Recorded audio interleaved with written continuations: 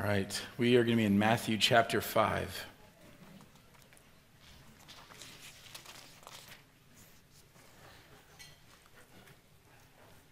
It's been a heavy week in a lot of ways. I think for many of you, I know stories that are going on right now that has made this a heavy week in a lot of ways. And I just want to pause and thank God for his grace, because I don't know a better passage to dive into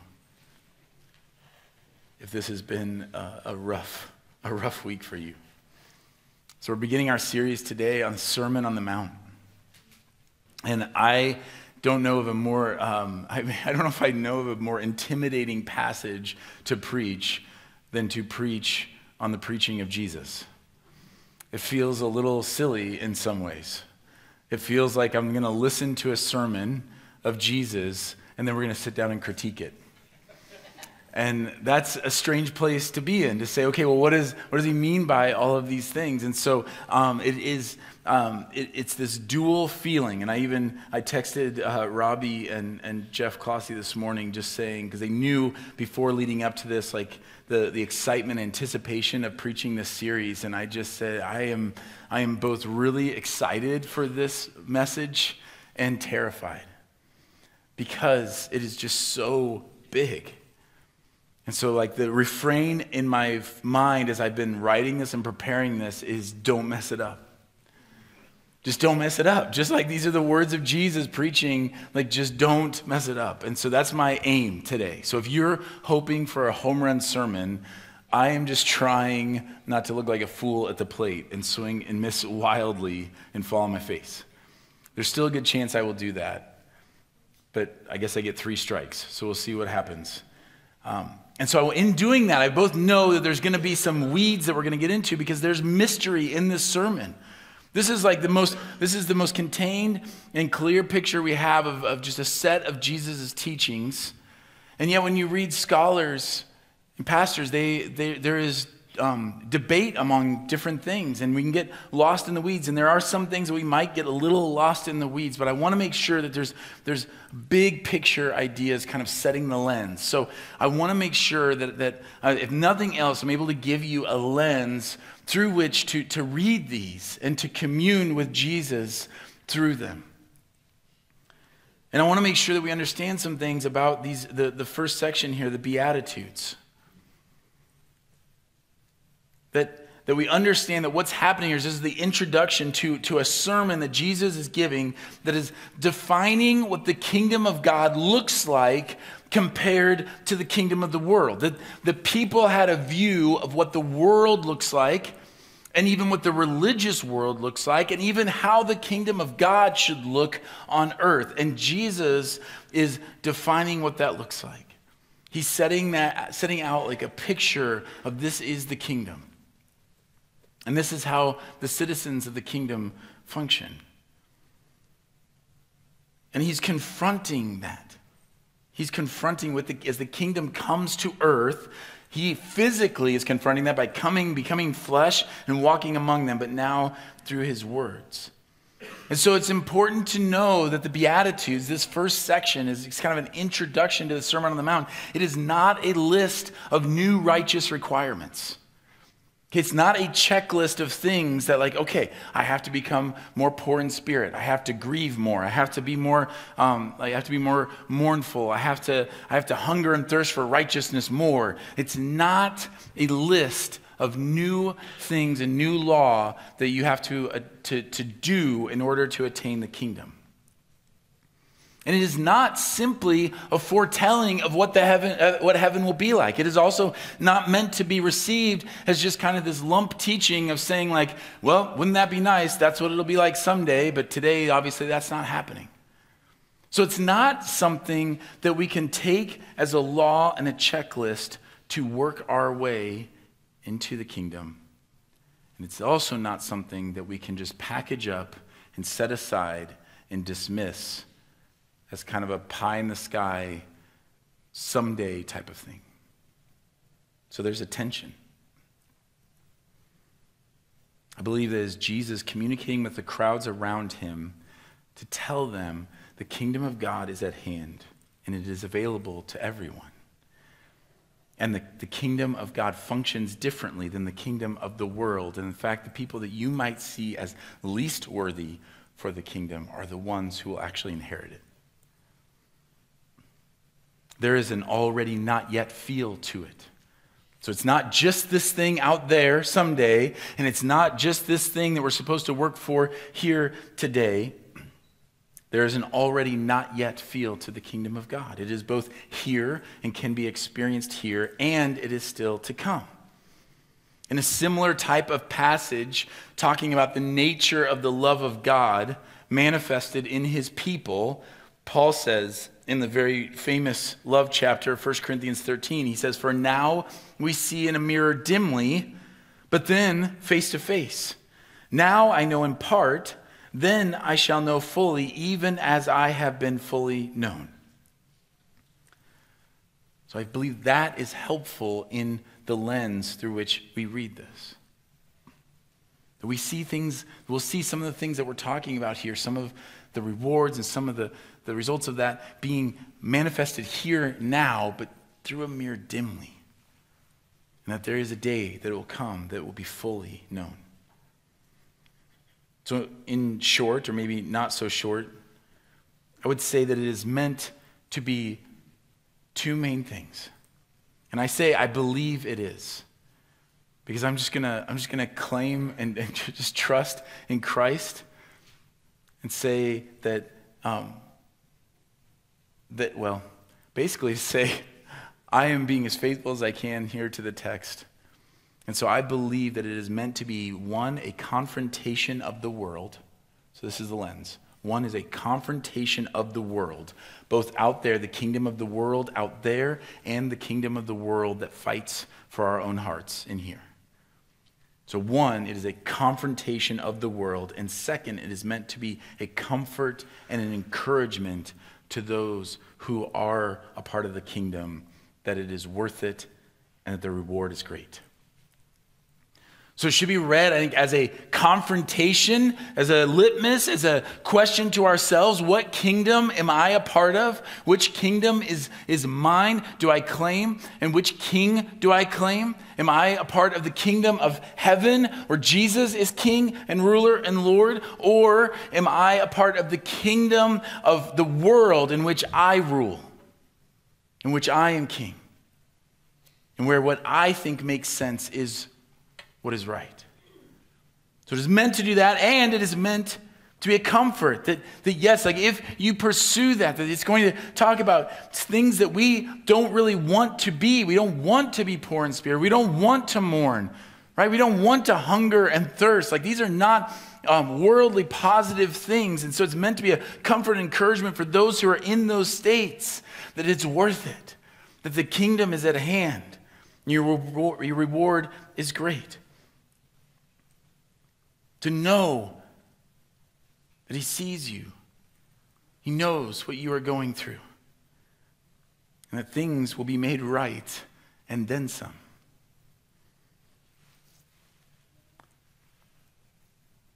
And don't worry, the plan was for the intro of this message to be half of the message. So if you're wondering, like, are you still in the intro? Yes, I am. But it's in fairness, it's the intro to the whole series, okay? And then the second half of it will be just kind of the actual Beatitudes. We're just going to kind of go rapid fire on. So it is this confrontation. Where do I get that? It's the kingdom of God is countercultural, which we talked about a couple of weeks ago. The kingdom of God does not make sense to the world because it is not of this world. Jesus said, "My kingdom is not of this world. If my kingdom were of this world, my servants would have been fighting that I might be delivered over to the Jews. But my kingdom is not from the world." So the kingdom of God, first of all, from that passage, one of the things that's important when Jesus is talking about the kingdom of heaven or the kingdom of God, he is talking about what he's referring to here in John 18 as his kingdom. This is important. This kingdom belongs to Jesus. It is his kingdom. And so laying hold to his kingdom only comes through him. He is the way and the truth and the life. This is what protects us from saying, oh, well, what really matters, what Jesus really taught was just to be more humble, to be more kind, to be more loving. And that's really what he wants. Well, no, what he's saying is that the kingdom comes through him. He is the way, the truth, and life. It is his kingdom. There's no state of God's kingdom where Jesus is not king, where he is not Lord. The states of being in the Beatitudes are not ways to go about getting the kingdom of God apart from Jesus. It is his. It is not of this world. It has invaded the world. And because that's the case, it doesn't make sense to the world. So the fact that the kingdom does not make sense to the world makes perfect sense. You tracking? Like, it makes sense that it doesn't make sense. Why would it make sense? The kingdom is not of this world. This world's kingdom has been so infected and intertwined by the fall and by sin that things that look good are actually evil. Evil things look good to us. We all have stories like that. We all have things in our life that we could look back on. And we have now, in hindsight, looked and thought, why did I see that as good? Why did I look at that and see that as desirable? And now you look back and you think, what was I thinking? That's this in a much bigger picture. The way of Jesus, of course, is not going to make sense in a kingdom that has been built on sin. So it's his. And you have to realize that that is going to be the case.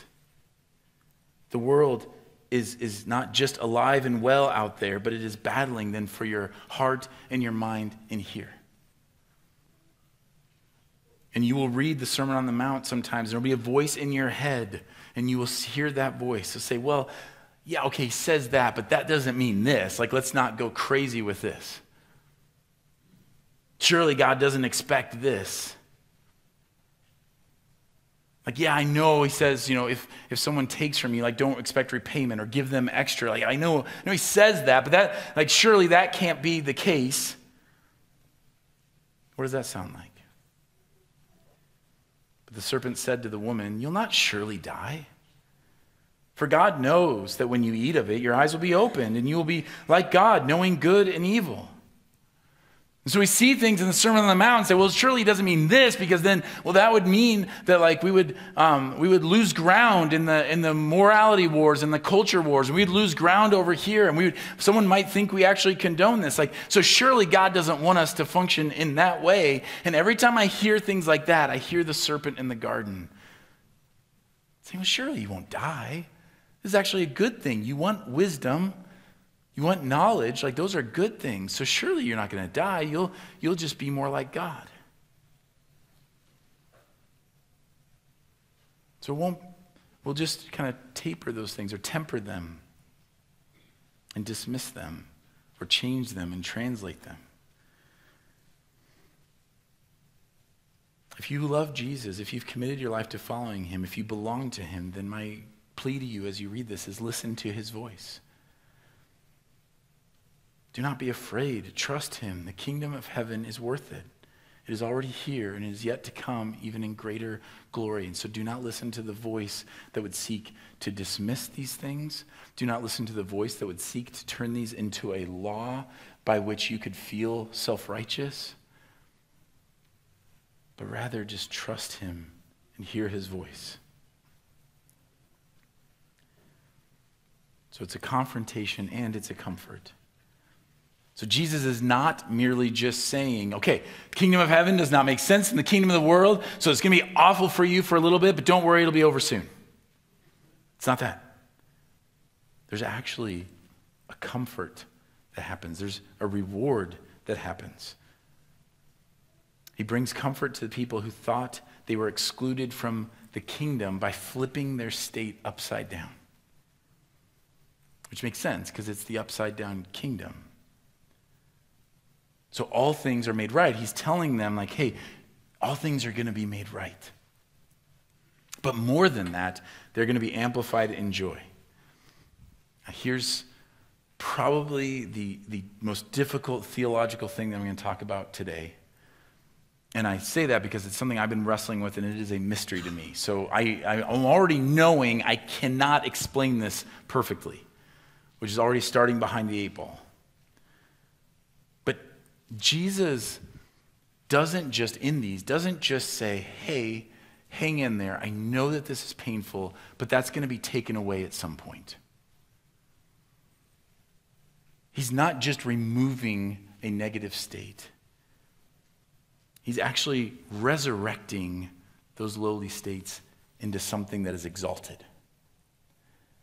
So he doesn't just get you back to square one, kind of like you're in pain, and so like, oh, you're hurting right now. Don't worry, that pain's going to be taken away. It's more like one of the dumb analogies that popped in my head to try to communicate this was like, it's the difference between just sitting there and feeling pain in your leg versus like if you go and you work out and you feel pain. So if you decide to get off of the couch and go to the gym and work out, you don't feel physically better when you're done with that workout than you did if you were sitting on the couch.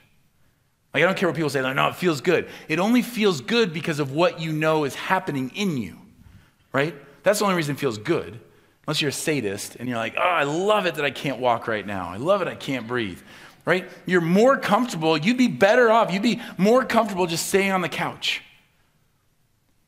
But what we'd say is, no, blessed is the one whose muscles hurt at the end of the workout because something better is coming, something better than your previous state. He resurrects things. Think about the resurrection, like the core of our faith. What is accomplished in that? Paul says in 1 Corinthians 15, when the perishable puts on the imperishable and the mortal puts on immortality, then shall come to pass the saying that is written, death is swallowed up in victory. O death, where is your victory? O death, where is your sting? The sting of death is sin, and the power of sin is the law. But thanks be to God who gives us the victory through our Lord Jesus Christ. Victory. Death is defeated. What does that mean?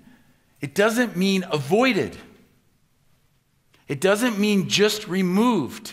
It means defeated and resurrected as life. This is very different than, like, say, the fountain of youth that has always been a thing in mythology throughout human history. The fountain of youth is a means to avoid death, to run around death, to try to evade death. But the resurrection of Jesus Christ is the defeat of death. It has no sting. It has no power. It is defeated. There's a reason for the resurrection. Jesus could have just lived forever and ascended. He could have done that, but he doesn't. Why? Because death was defeated, not avoided. It's defeated. Its power is only robbed through being defeated. And it becomes then a servant by being resurrected and flipped as life. And what is life? Life is the opposite of death. We would never say that a rock is immortal.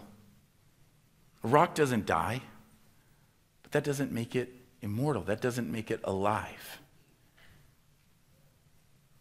It is when those that go through death are resurrected into life so that death is defeated. That is a different level of life. So death is defeated in the resurrection. Sin is defeated in the resurrection. Heaven is not just the absence of sin, but it's flipped into righteousness. You see this all the way through Scripture. Sorrow turns to joy. Grieving turns to rejoicing. Suffering turns to abundant life. Pain turns to flourishing. The least become the greatest. It's not just a removal of it. It's not looking at the least and saying, hey, don't worry, one day you'll be on the same plane as everybody else. He says, you'll be great. The promise of the kingdom is that, in part, your reward, or what we receive, is flipped upside down from what we are going through. Why is this important? Think about who he's talking to.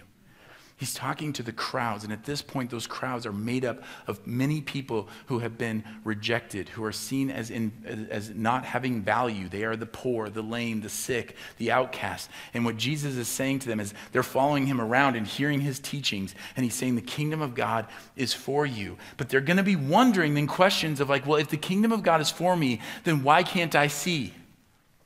Why did my child die? Why is this my state? They would have believed that all of those things were evidence that God did not see them, did not love them, did not care about them, or that he was not good. And so Jesus is not just merely saying like, hey, don't worry, hang in there. Eventually this will be removed. He's saying, no. God is so good that the least of you will become great. That no hurt that you experience here on earth is wasted in the resurrection. It's resurrected into something even more beautiful than you could imagine. And that state is far greater than if you had never had that pain. This is a mystery. And he clearly is not answering all of the questions about this. But what he is doing is making a promise. This is the kingdom. And the question is, do you believe him? So in part, he's answering that question. When they say, has he forgotten about me? Is he cruel? Am I just that evil and that bad that all these things have happened to me? They're asking it of themselves, and others would say it about them. But he's saying, no, the latter state is better than if the first state had never existed. The last shall be first. The least will be the greatest. The greatest among you shall be your servant. Whoever exalts himself will be humbled, and whoever humbles himself will be exalted. And Peter said in reply, see, we've left everything and followed you. This is part of this idea that you were given the kingdom and it's even better. And I love this. When Peter's telling Jesus, like, look, we've left everything to follow you. What will we get then? He's hearing all this stuff. He's hearing this inverse. He's like, holy cow, like, well, if that's the case, then how awesome is it going to be for us? And Jesus says to him, truly I say to you, in the new world, when the Son of Man will sit on his glorious throne, you who have followed me will also sit on 12 thrones, judging the 12 tribes of Israel. And everyone who has left houses or brothers or sisters or father or mother or children or lands for my name's sake will receive 100-fold and will inherit eternal life. But many who are first will be last, and the last will be first. I feel like every time I quote this passage, I say, I don't 100% know what that means. So let me take the opportunity this time to tell you, I don't really know what this passage means. What I do know is that this is part of this theme of he just keeps inversing things and flipping them upside down. And he keeps saying, and it's all through Scripture, by the way, read Job. Job's last state is better than his first, as if he had never participated or experienced any of the suffering that he experiences. And so what we see over and over and over again is Jesus saying, you haven't given up anything. Whatever suffering you face here on earth will be repaid in joy by a factor of 10, 100, and more. That is the power of the gospel. See, the world can give you ways to deal with your present situation and manage the effects. It's good to mourn and be comforted. And that is a good process even apart from Jesus. People of the world know that it's good to express your emotions and to be comforted in that. But the difference is that it's only in Jesus that your mourning will be resurrected into joy. That the grief over even the loss of your child will be resurrected into joy. Not just the removal of that grief. And both here and now and in the age to come. Already, but not yet. They're both something that we experience now in part, but we also look forward to the day when it will be fulfilled completely in a way that is beyond our comprehension. So be challenged by these and confronted by them, and then be comforted that if you belong to the kingdom, or more acutely, if you belong to the King, then this is your reward. and is infinitely better than just the removal of the brokenness of the world. So rapid fire. It's going to be really rapid fire now. That's okay. It's more important to give you a lens. Go home and read these and just let it soak over you. It says, blessed are the poor in spirit, for theirs is the kingdom of heaven. This poor of spirit, this idea of being contrite and humble and feeling conviction over our sin. That is a difficult state, right? Anybody ever feel conviction over sin and find that to be a difficult state to be in? Nobody? All right, well then, amen. Go home. I don't know.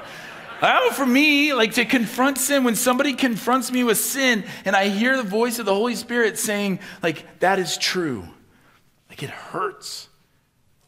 It hurts. And so no wonder the world does everything they can to avoid it, to avoid feeling spiritually needy, to avoid feeling conviction over sin. And so we do all kinds of things to avoid that. Like, I don't want to feel that way. And so we affirm ourselves and we tell ourselves how we're pretty much a good person. We excuse our sin by saying, like, anybody in our situation would have done it. We justify our sin by saying, yes, but that person responded to me in this way. If they weren't doing that, then I wouldn't do this.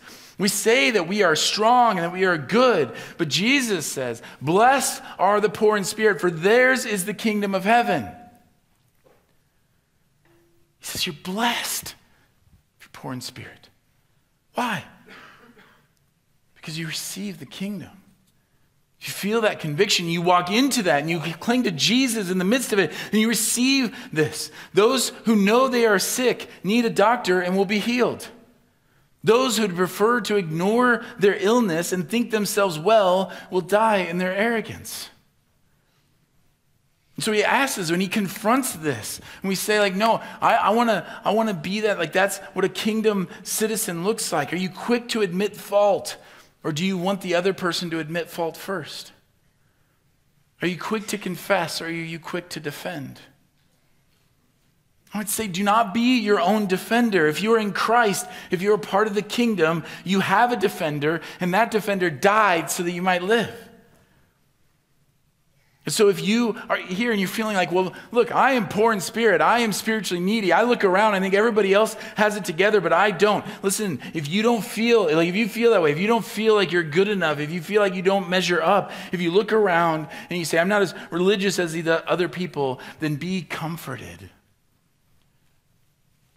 Because if you look to Christ in that, yours is the kingdom of heaven. You are home. He says, blessed are those who mourn, for they shall be comforted. If you mourn, he's talking to this crowd. He's like, those of you who are mourning, and think about all the suffering and the grief that they were dealing with, he's saying you will be comforted. All things will be made right. We mourn over our own sin and we mourn over the brokenness of the world. And Jesus says that you are blessed when you mourn. Again, like this is this idea of resurrection of this. He's not saying like it'll be okay if you mourn because someday that reason for mourning will be gone. He's saying, no, you're blessed when you mourn, for you'll be comforted. And so what he's offering there evidently is that state of being comforted is better than if you had never mourned. Because if you never mourn, then you never experience the comfort of God. The world tries to live that way. It confronts the way of the world. The Buddhist says, do not get attached to anything. So that then you don't have to mourn. You don't have to grieve. That's the secret to happiness. Just don't be attached to anything. The survivalist says you have to harden yourself because the world is tough. And so you have to harden yourself. Don't give yourself over to mourning. But Jesus offers something better. The comfort is not just a removal or numbing of the grief. This is kingdom comfort, which turns mourning into joy. Jesus says in John 16, truly, truly, I say to you, you will weep and lament, but the world will rejoice. You will be sorrowful, but your sorrow will turn into joy. There's it again. It does not say your sorrow will be removed, so you won't be sad anymore. He says it will be resurrected. It will turn into joy. He goes on to mention childbirth in that passage, by the way, in John 16, just like a man trying to make a parallel to talking about childbirth. But a healthy childbirth is a great picture.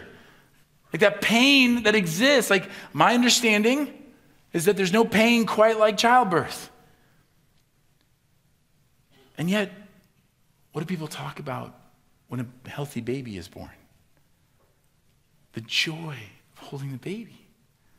The pain is like, this is worth it. And all of that, holding the baby, is worth far more than just being in a state of no connection like that. And even those, as we mentioned, have mourned the loss of a child or mourn being unable to have a child, you will be comforted. You get a taste of that comfort from Jesus here and now, and one day it will come in fullness, and it'll be far greater than if you had never mourned. And it's a mystery, but just because it's a mystery doesn't mean it isn't true. Blessed are the meek, for they shall inherit the earth. The world has a different way for inheriting the earth, laying claim to the earth. We have to fight, spread, and then even in the religious sector, in churches, it ekes its way in, the world's way. We have to take it by force. We have to force our way onto people, like a colonialism. We must fight and spread the kingdom by force. And so even in the church, sometimes we'll say, well, if you can't win culture, the hearts of people in the culture, then we'll just force them to act the right way. And that'll be good enough.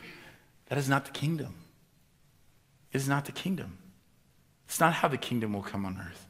The earth is given to those who are meek, not those who do power grabs or try to be noticed, but those who seek the lower seat, those who count others as more significant than themselves, those who trust that the earth and all that is in it belongs to the Lord, and they belong to the Lord. And so they live for his good pleasure.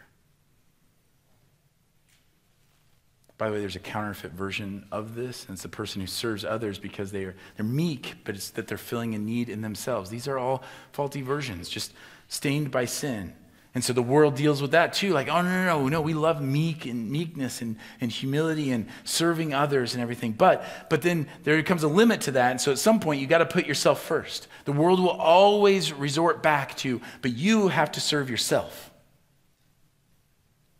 But the gospel says, no, Christ has become your servant. And he fulfills your every desire. He is your identity. And so that frees you to say yes and to say no, and to not need the praises of others and need to be seen as meek and a servant, but rather to just delight in the Lord in your service. Blessed are those who hunger and thirst for righteousness, for they shall be satisfied. God makes all things right.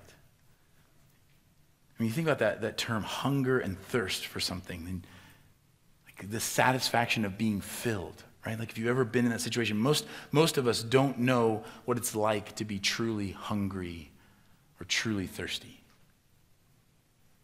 I mean, I can think of examples. I know, like, I've had situations and one time I rode a bike for like 3 miles and my body started to shut down. It was more than 3 miles, right? Just to be fair.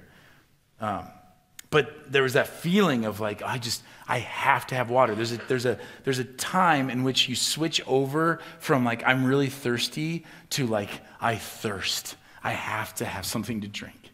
I need something to eat.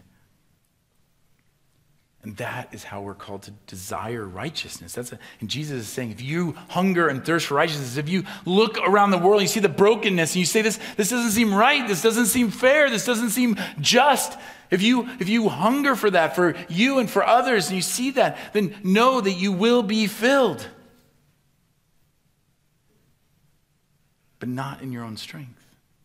In the kingdom, you're filled. And again, the world deals with that in one of a couple ways. You say, yes, no, I hunger and thirst for righteousness. And so I'm going to go lay hold to that. I'm going to make people give justice. I'm going to force people to act righteously. And we're going to get all that for everybody. But that never works out. God makes everything right. There's only one way for this to be satisfied. But we're also called, though, to still hunger and thirst for it. Like that's what kingdom citizens do. We hunger and thirst for righteousness. And we're blessed because someday we'll see that come to fruition. So we don't ignore the plight of the oppressed. We don't ignore those who are struggling or suffering, or those who are held down in our society, or those that need protection. We don't ignore all that. We don't just say like, oh, well, one day it'll all work out and become apathetic. That's akin to hardening ourselves instead of mourning, or justifying, defending ourselves instead of being poor of spirit. But we say, no, we press into it. And we go all in and we say, yeah, I hunger and thirst for righteousness too. Like I weep over this. I mourn over this sin in my own heart and the sin and brokenness of the world. I'm going to weep with those who weep and comfort them and sit with them and listen to them. And I'm going to trust that Jesus said, I'm going to be filled one day. And I can be filled right now in part because I experience it in part knowing that Jesus is with me and he is here and he reigns. And so I trust him in it.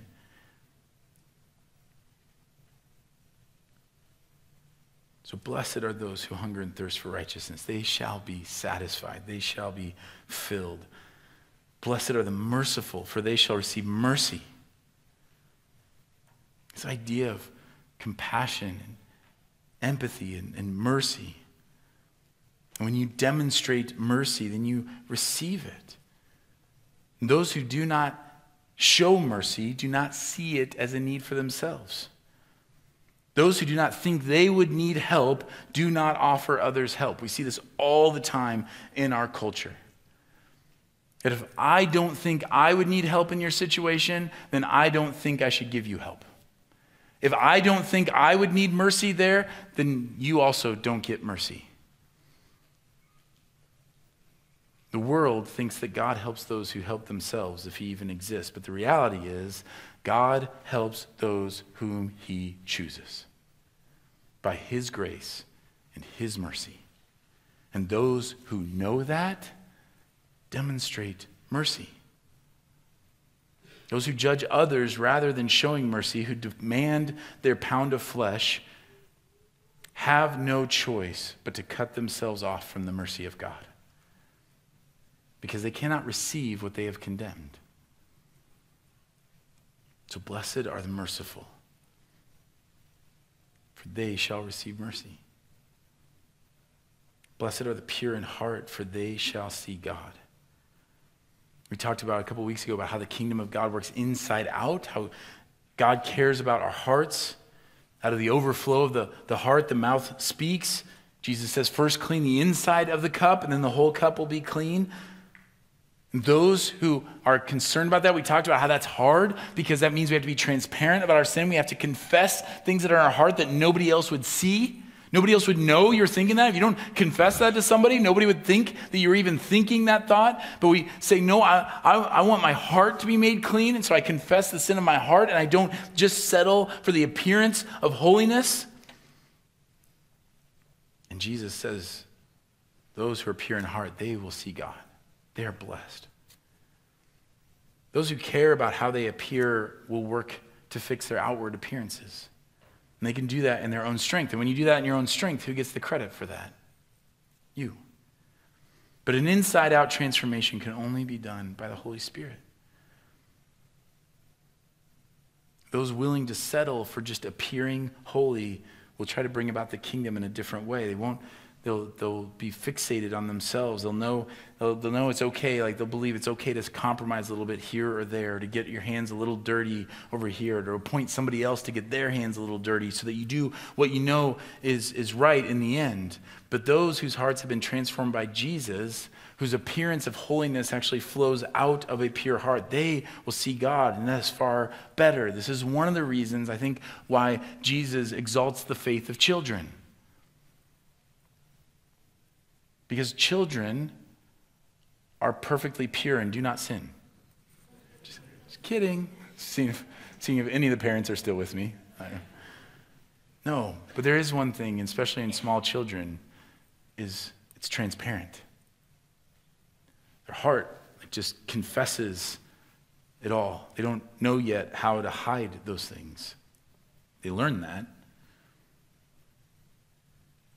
And Jesus says, let the children, let them come to me. He says you need to have the faith of a child, that purity of heart. And that's not something we conjure up on our own, but in that we will see God. Blessed are the peacemakers, for they shall be called sons of God. He's talking to a world that's divided. I don't know that we know anything like that. If you could possibly imagine a world where people were divided into factions and they just saw people from another faction as evil just by virtue of the fact that they were identified as this group of people. I know it's hard to imagine, but try to wrap your brain around it, okay? And so you just look at those people and you're saying like, well, because you're this, you're the problem. And Jesus says, blessed are the peacemakers, for they shall be called sons of God.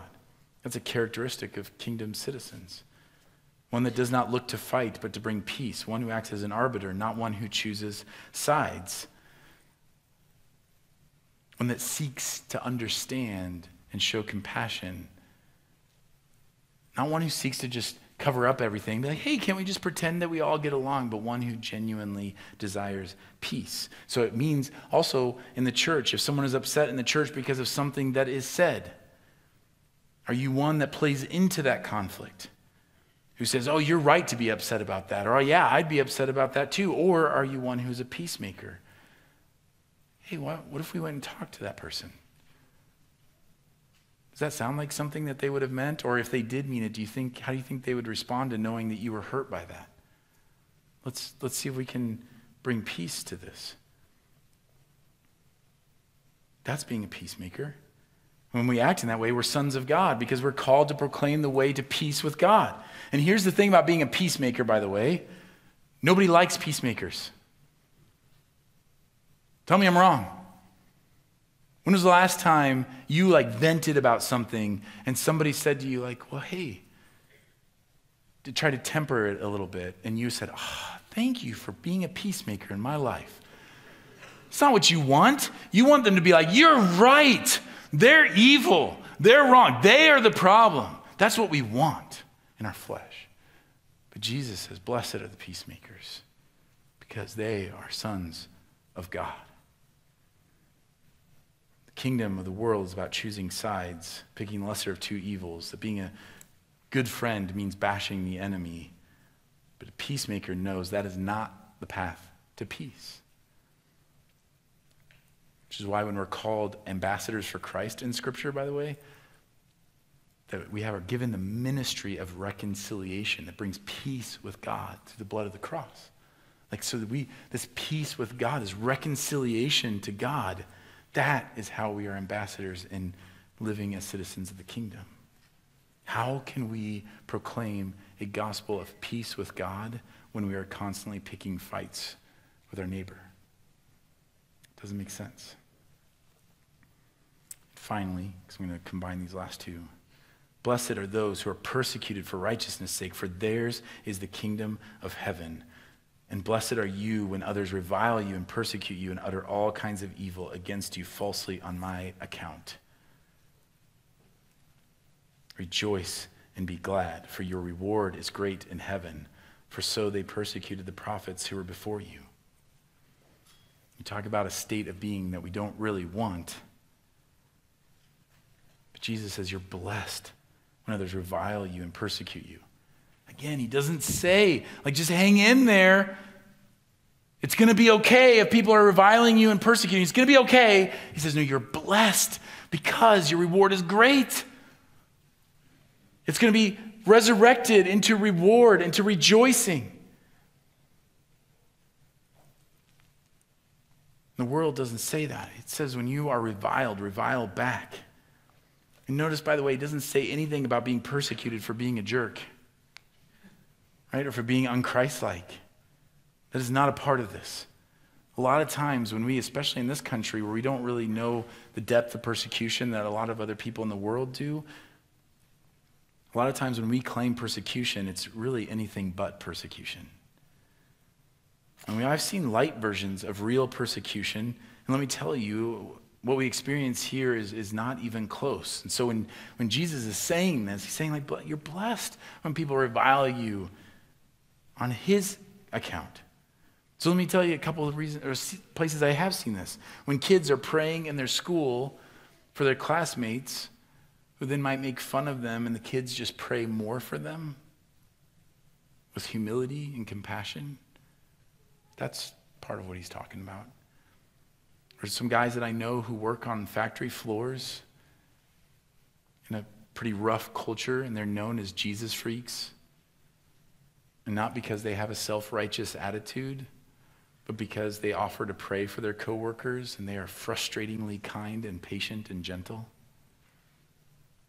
Or teachers I know who humbly seek permission from parents to pray for their kids and administer to them under the radar, rather than standing on a soapbox and demanding that they be allowed to just preach and pray to their whole classroom.